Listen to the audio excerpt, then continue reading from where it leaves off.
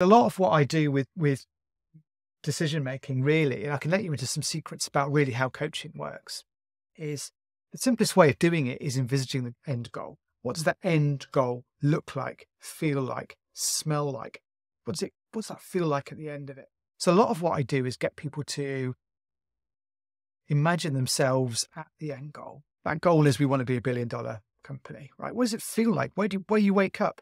What meetings do you have? What do you do? What are you talking about? And envisaging yourself there is the first step to be able to achieve that, really. In feeling yourself there, you can understand what it's like to be there. You can understand the work that you need to do. And then simply once you're there and we've got you to that position where you know what it feels like to be there, we turn around and we look backwards and say, well, what helped you get to the place that you wanted to get to? What were the steps that you made? What were the moves that you made that enabled you to get there? And again, it feels simpler when you look backwards and see the plan from behind. Also, I ask questions like, well, what's going to stop you getting there? What's going to get in your way?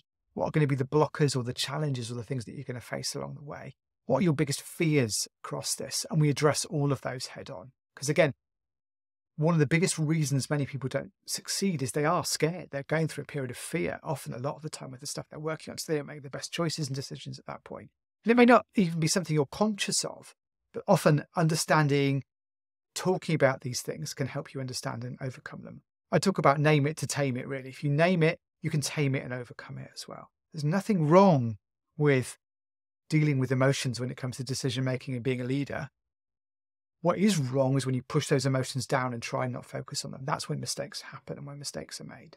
So I'm talking about the modern CEO. That's the conference I'm excited about. How can leaders embody the concept to drive success in today's business landscape?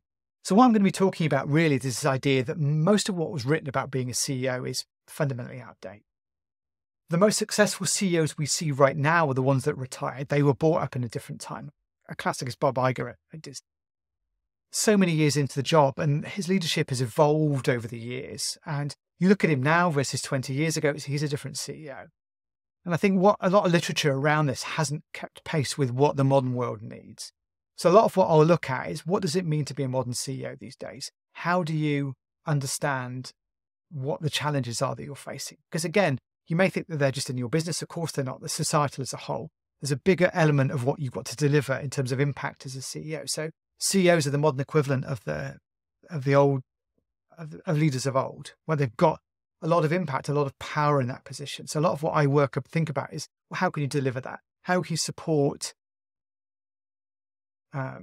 develop, empower your team all the way through? What does that look like to do that? How can you operate a business positively by moving forward?